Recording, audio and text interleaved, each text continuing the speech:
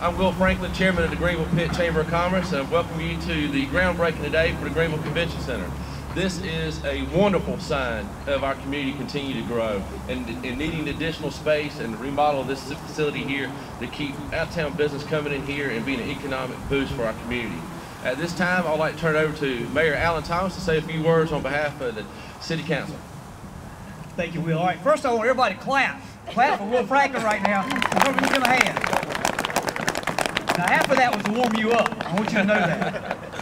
Let me tell you, a lot of man hours and woman hours and business hours went to this very important moment. This, as cold as it may be, this is a very, very important moment for not just Greenville, but Eastern North Carolina. We now compete on a regional Atlantic Seaboard level for events. We're not just competing here locally, we're competing across the board. And you've really seen that the past couple of years. Now, we've sold them on the quality of life here. We sold them on being a wonderful place. But what we lacked were the breakout rooms and other spaces that were needed to actually close the deal.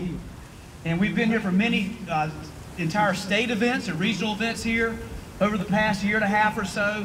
Now, this will allow us to bring millions more dollars into this community with events. This is a practical improvement and a significant tangible improvement for this community. And what you see, this dirt line right here, this is where the outdoor veranda is going to be as part of this engagement, which we're very excited about that as another component.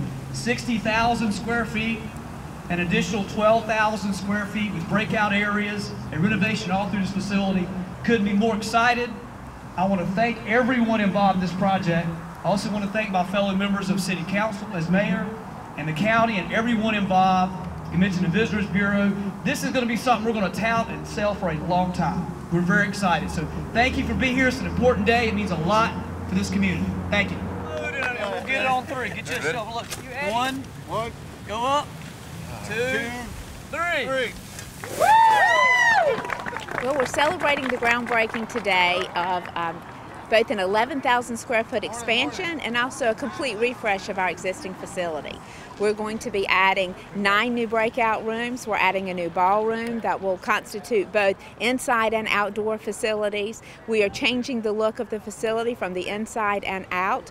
All of our existing space will be completely refreshed as well.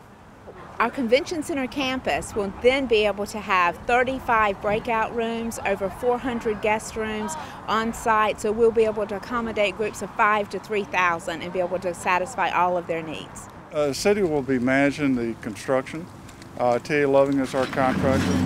They will be managing the construction through the process. So it should be complete. It's due to be completed in June 2015. It just provides a much better look to our facility and greatly improved from the standpoint of additional space. We're very excited about the expansion and can't wait to let the community see all the beautiful results.